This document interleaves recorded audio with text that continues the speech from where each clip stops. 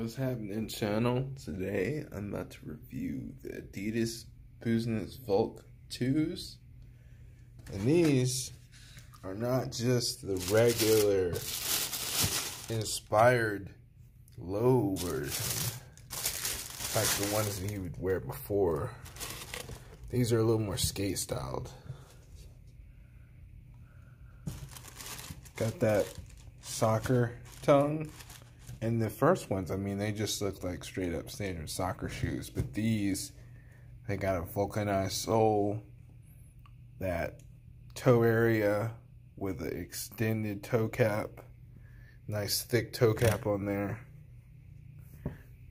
It's Busenitz insignia and the Adidas branding. And there's really cool hints of gold in this pair of shoes.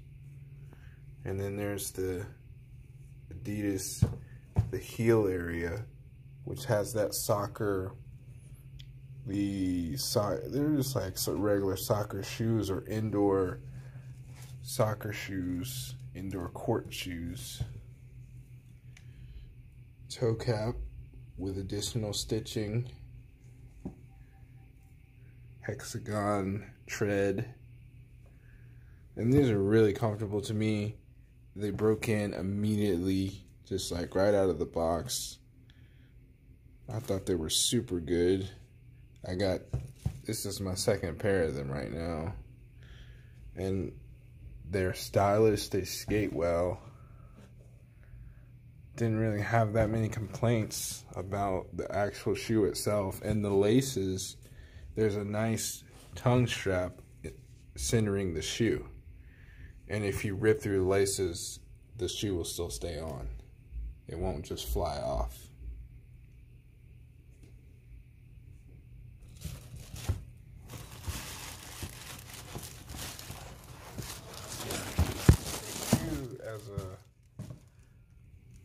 As a pair or as a design, I give them a good 8.8.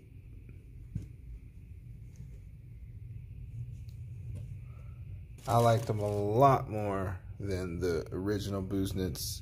I felt like those were just 100% soccer shoes or indoor sports type shoes, climbing shoes, or whatever the heck they're called actually. And those would be the Adidas. I think they were Adidas Sambas. Don't want to get it incorrect. And then these, it says labeled for skateboarding. Thanks for watching my right quick shoe review. Peace.